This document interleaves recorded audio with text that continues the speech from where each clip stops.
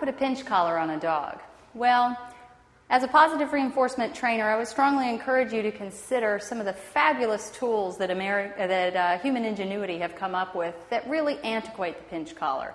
Pinch collar is based on using something that is uncomfortable for the dog, which is spikes in the neck that can pinch the skin when the dog puts pressure on the leash.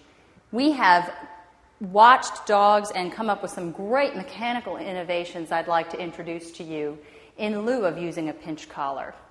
Two of these are the Sensible Sensation Harness, which is based on redirecting the dog to you, and the Easy Walk Gentle Leader Harness. Both use the same principles.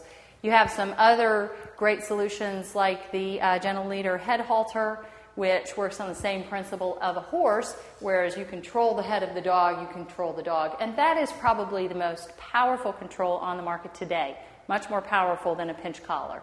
So these harnesses work extremely well, and dogs don't seem to find them uncomfortable. So it's a kind of thing like the pinch collar, where you can put it right on your dog with no training and have a much more pleasurable walk without hurting the dog in any way. Again, this works mechanically. It doesn't work on discomfort. The Easy Walk harness is very easy to apply. It has a different color chest strap. You disconnect that, put this over the head, and you snap behind the front legs.